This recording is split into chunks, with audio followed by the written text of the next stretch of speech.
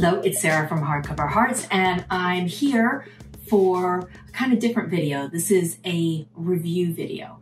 Now, I don't tend to do these too often because I talk about books as I read them and do that in my week of reading updates. However, this one is special, and I think it deserved a little extra oomph and a special focus.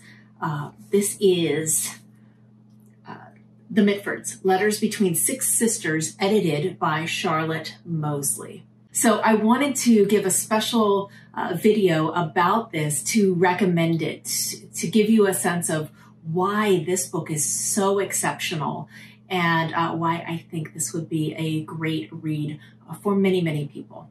Okay, so let me kind of back up a little bit, and I'm going to put this down because this is incredibly heavy. It's about 800 pages, and this is a nice, sturdy, hefty book. So let me give you an example of why the Mitford family is so interesting. Is the family in brief? So it's an aristocratic family. They had many estates, many properties, but were in essence poor because they owed so much money in death taxes and death dues that they didn't have a lot of income. And so it was an interesting combination for this family of having access. They were family members with so many aristocrats, so many of the peerage, but had no money to kind of go into those social circles. The other challenge that they had was they were helmed by Favre, and that is the father of the family, and he was a lord, and his name is David, but his title was Lord Redesdale. And he was known to be not just eccentric in kind of the ha-ha, funny, eccentric kind of manner, but volatile, violent, a little unhinged. Not violent in the sense that he hurt the children or beat them or beat his wife, but violent in outbursts. You didn't really know what was going to set him off. He also was very dictatorial and had very strong rules. And one of the rules was he did not believe in any formal education for the girls. So this is a family of 6 girls and 1 boy. Tom, unfortunately, died in the war. And so it was left to, everything was about the girls after that. And they were also not allowed to have other friends in the village or in the area surrounding the estate. So it was all about them. They were isolated, uneducated, poor, but also titled. Very interesting combination, right? Within this little microcosm, these girls created incredibly strong personalities, despite the fact that their mother was very passive and a little cold and distant, or at least that's to Nancy, the first one. So let's kind of talk through the number of children that they had and each of them, so we get a full picture. So there was Nancy. She's the oldest. She's the author. She also was a Francophile. She, when she was old enough, she left home and moved to Paris and fell in love with Paris. She was married. She had an early marriage. It did not go well. And she ended up falling in love with a Frenchman who was a very famous diplomat. They had an affair, but her love for him was all-encompassing, and he did not share the same feelings about her, which is one of the great sadnesses in her life. And their friendship lasted her entire life. Second in line was Pamela. And Pamela is such a cipher because we don't know a lot about Pamela. And there's not even a lot about her in the letters. She seems to be very much of a recluse homebody, quiet, reserved.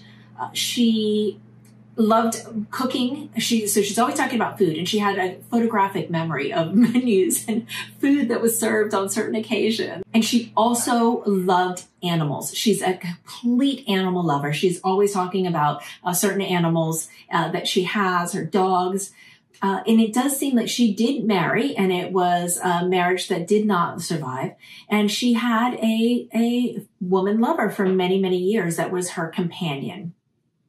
So I'm not sure if her reticence to be engaged in the family or be engaged in the world is because of her relationship. It doesn't seem so. It seems like it was really her personality, because it's not like we have letters up until a certain point and then it stops. So there's that. But Pamela is the one that we don't know a lot about.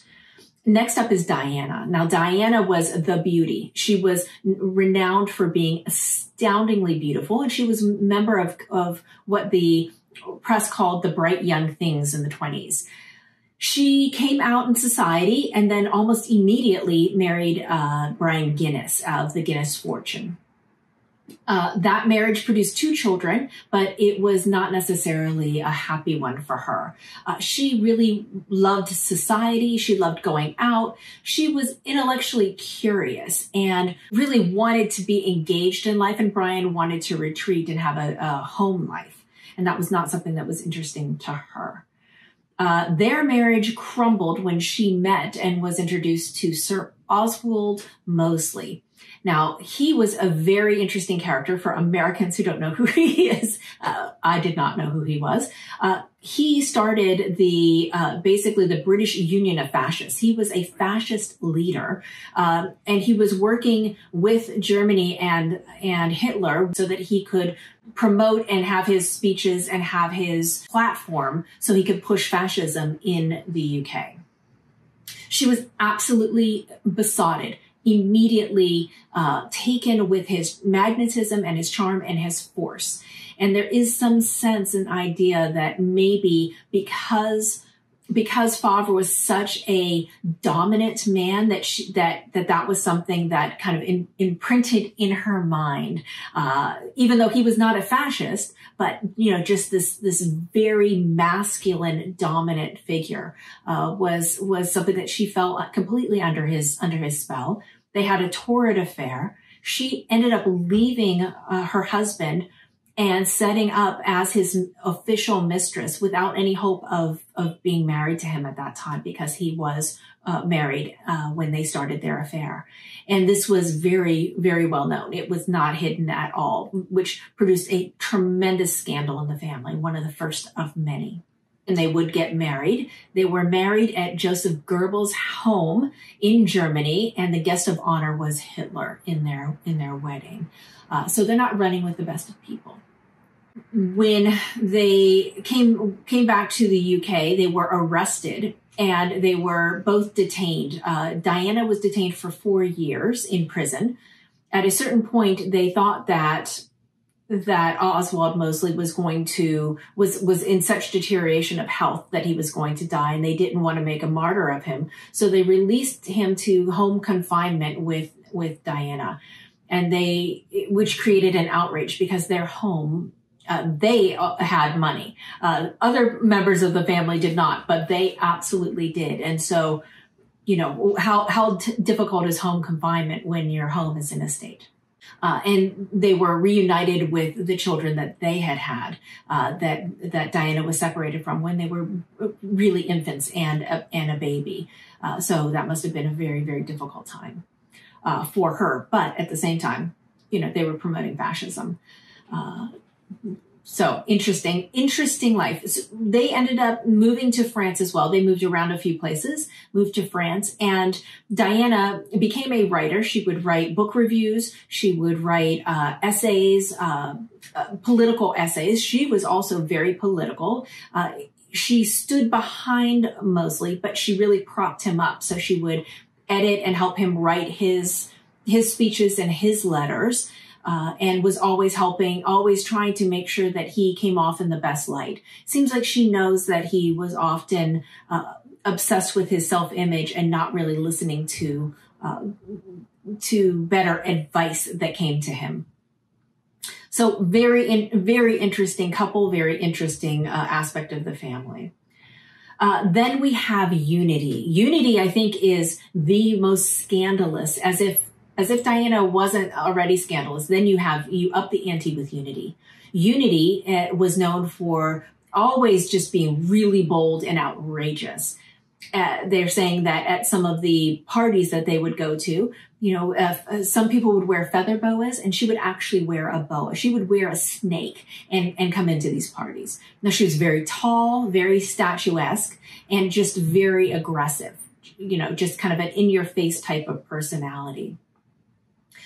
She went to Germany and was kind of studying in Germany and became besotted with Hitler. And when we say besotted, it's almost like Beatlemania. So when the first time she saw him driving down the street, she started crying.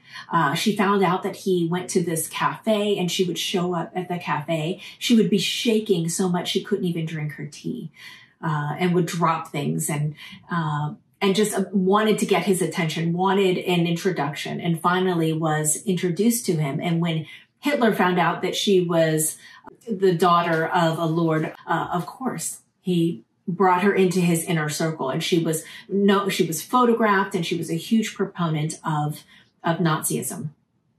She went to the rallies. There's photos of her Sig Heiling. She just became an advocate for Nazism. Now, you have to understand that Winston Churchill is a distant cousin, and she really wanted England to adopt Nazism. She wanted to kind of create a bond between the two countries. And she was so absolutely devastated when England and Germany declared war against each other that in an act of protest, very unity style act of protest, she went to a public park with a gun and tried to shoot herself in the head and was unsuccessful. So she was immediately taken to the hospital with horrible, horrible injuries. The family was notified, but they weren't allowed to get into Germany to get her. Hitler allowed her to be taken to Switzerland, a neutral country, and Churchill allowed the family to travel to Switzerland and to bring her back, to a massive uproar, So a lot of people were very angry that this very privileged young woman gets such treatment to be brought back to be in comfort with her family when Nazis were doing so much atrocities in the country, and bombing is starting. So Unity was permanently never the same after this. She basically would have these uncontrollable outbursts. Her mentality was more like a petulant teenager, like maybe 12 or 13. She would throw into these rages at her sister, who would come to stay with her and try to help. And her mother basically had to devote herself to the care of her daughter. Now, the mother was also a fan of Hitler and thought that his policies were great, and he was just such a fabulous character. So she basically had to devote the rest of her life to taking care of Unity at considerable expense to her personal life, to her sanity and her health. Unity did end up passing away because of an infection in the wound about 8 years after the original incident occurred. But those 8 years really took a toll on the family. One also the years leading up to when she became the poster child for Nazism. So then we have Jessica. Jessica, I always found to be the most fascinating because she and Unity were closest in age and shared a room and created their own little language and their own little bond. And Jessica was outraged by Diana and Unity and thought that it was a travesty. And in turn, she became a communist. And in a very sneaky way that was something that created one of the bigger rifts in the family. She ran away from home and didn't tell any of the family, anyone, and was missing for 2 weeks. No one knew where she was. And it created such consternation and such fear in the family. What she had done is she had fallen in love with, I think, Winston Churchill's nephew, and escaped with him to Spain. And there they were helping in the Spanish Civil War. She was deeply in love with him. And this was an act of defiance against her upbringing in the aristocratic environment. She specifically was very angry at being told that she was not allowed to have an education and then watching her sisters fall into these horrible parties. They ended up moving to the United States, and she suffered tremendously. She suffered the death of her child, and her husband came back to fight against the Nazis when war broke out, and was missing in action, never to be found again. Years later, she met a man and ended up marrying him. He was a very prominent social rights lawyer, a Jewish man, and they ended up moving here to Oakland, California. They live literally a walk away from where I live today, and were heavily active, involved in the civil rights work. And so she became friends with people like Maya Angelou, and wrote very frequently about things that were going on in America. So she wrote a very famous book about the death industry and funereal services and that whole industry and how it works. And she became kind of like an investigative reporter and writing these pieces, which became very interesting. She was such a good writer. And so you see a theme that a lot of these women ended up becoming writers. She would return on occasion to visit the family, but there were only 2 letters that were passed between her and Diana, because that split was absolute and complete. She did have a break with Unity, but Unity loved her so much. Unity tried to find a way to still be friends and maintain that bond, even though they had political kind of a separation of the familial relationship and the political stances that they took. Lastly, let's get to Deborah. Deborah is the baby of the family and is really known as the family diplomat. She would try to pull everyone together and speak for the other and try to help everyone kind of soften over these chasms of difference and hurt feelings and disappointment, deep disappointment. She had married Andrew, and Andrew became the Duke of Devonshire. He was not expected to inherit. He was the second son, but his older brother died, and they ended up inheriting Chatsworth Estate, which is this remarkable estate. But with it came incredibly heavy death dues and taxes. And she became really a businesswoman. She really understood how to organize, how to get things done. They did a complete refurbishment and renovation of the estate. She established a store, a restaurant, would use the estate as for events, and really became this amazing woman as the Duchess of Devonshire. And so I have to say, I went into this book expecting to deepen my love for Jessica, but my admiration for Deborah really came through here. So let me return back to the letters. So why is this book so important? So now we know like the intricacies of this family, but the reason the letters is so valuable as a book is three things I want to talk about. The first is just the structure is so engaging as a historical document of their lives, of this one specific family. The structure allows this to be a standalone document. You don't have to know anything other. You don't have to have read any of their writings. You don't have to have read any biographies. This can be your entree. First off, it starts with biographical notes. So you have to have the biography of how these people all fit together. Then you need an index of nicknames, because these women were famous for giving each other and people in their social circle nicknames. And these nicknames are really good. And they lasted forever. Once you may have a second nickname, but you always had a nickname. Then there's the family tree. Then there's the editor's notes. Charlotte Mosley, you guess from the last name, is of the descendant of Diana and Sir Oswald Mosley. I think she did a phenomenal job at staying neutral to some of the more challenging aspects of Diana's past and Diana's history. And And then there's the introduction. So you have a lot of stuff to kind of set you up going into the letters. Then what they've done is she's taken little snippets of time. So the first section is from 1925 to 33.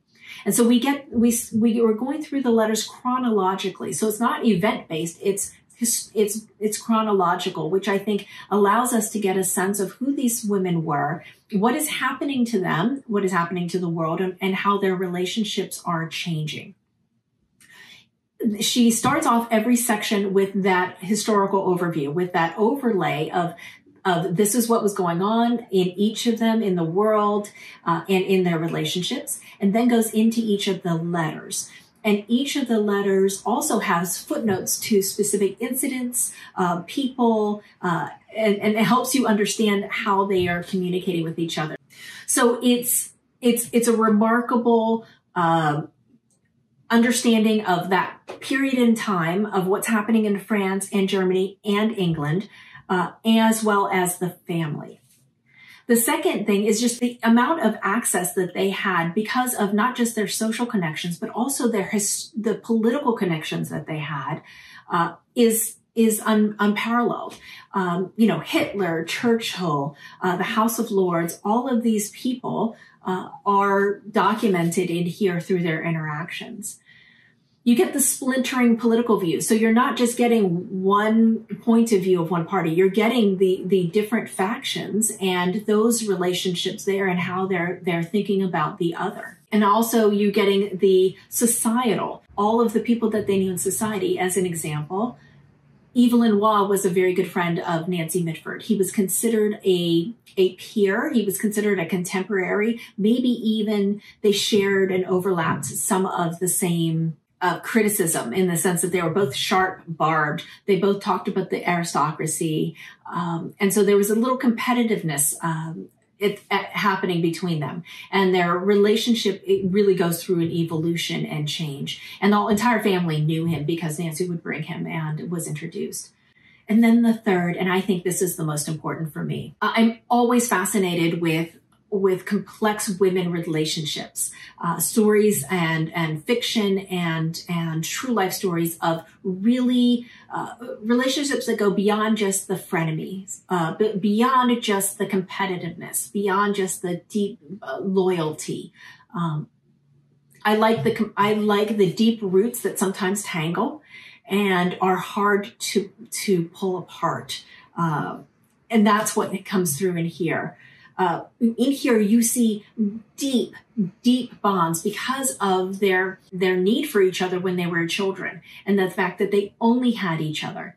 You see the bitter disappointments that they have in the choices that each other make and how they want different for each other. You see the loyalties and you also see the betrayals. You see their intellectual pride at the fact that despite the fact that they were never properly educated, they still are able to hold their own. Many of them were novelists or writers, and they're known for their incredible wit, their incredible sharpness, and they have a way of speaking that is the Mitford accent, the Mitford vocabulary, and the Mitford language. Again, unique. The humor. They are so many jokes in here, so much teasing, so many references to previous things that happened and that you end up, it's very hard at the beginning because you're trying to find your way into this very insular world. But as you go through and near the end, you're getting it, you understand, and you're seeing the same jokes repeated over and over again, the same nicknames over and over again. And you start to understand and follow along with it. And it becomes quite amusing. They are funny women. Even when they're talking about very dark things, they're really funny. And it's a biting humor. It's I wouldn't say it's cynical, but it's sharp. It's very sharp. But I think what makes this so fascinating is the secrets, the things that we know that they don't even know about each other. An example, this is, I'm not spoiling anything, but Nancy Mitford actually was one of the people to petition to have her sister put in jail, knowing that her sister had just given birth to another baby. but she not only petitioned to have her and was a witness to putting her in jail, she also petitioned to not have her be released. Now, I understand the hatred for her. She hated all of her brother-in-laws, FYI, but I understand her specific aversion to Sir Oswald Mosley. But it just seems like there's an extra personal dig there. And her sister never knew she had done that. Not even after Nancy's death. Never knew that her sister had done that. So really, you're reading this and you see these things happen. You see the anger that Diana has toward Jessica for rejecting her, and never knowing that her older sister, that she was still close with, had actually been the one to draw the knife in more deeply.